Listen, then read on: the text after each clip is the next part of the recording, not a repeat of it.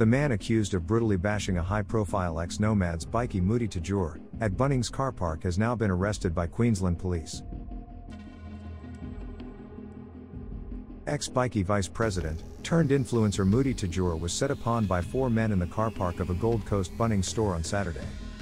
As Tajjour took to social media on Monday night to backtrack on revenge threats over the attack, Queensland Police detectives arrested and charged one of his alleged attackers.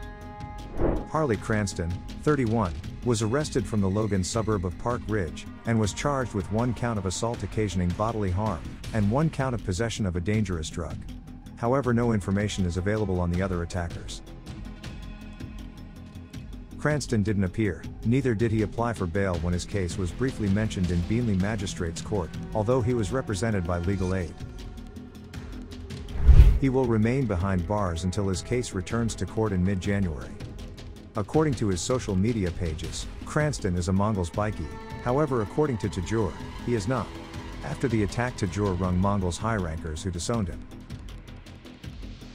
Cranston recently shared footage on social media of a Mongols bikie, sitting on a motorcycle being filmed performing burnouts.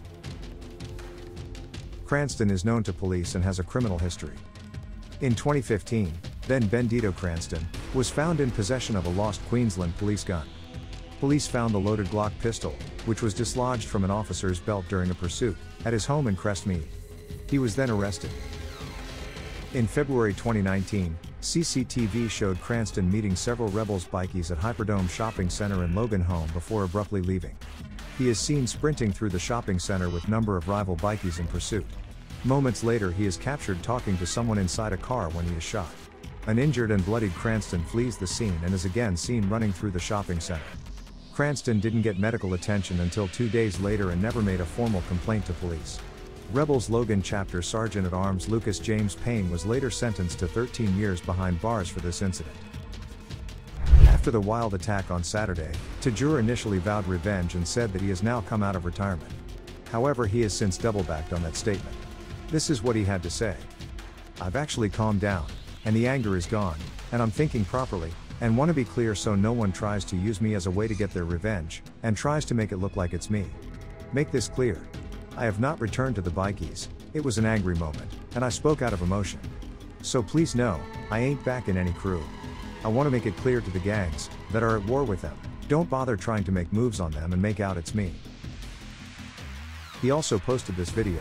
Well, first of all, it took 4 guys. And a little lever like me. Jesus Christ, I don't even look that bad. Come on, guys. 4 or 3, 4, I don't know, I was pretty dazed out, I don't know, I can't remember half of it. Investigations into Saturday's bashing of Tajjour continue as police renewed their appeal for information.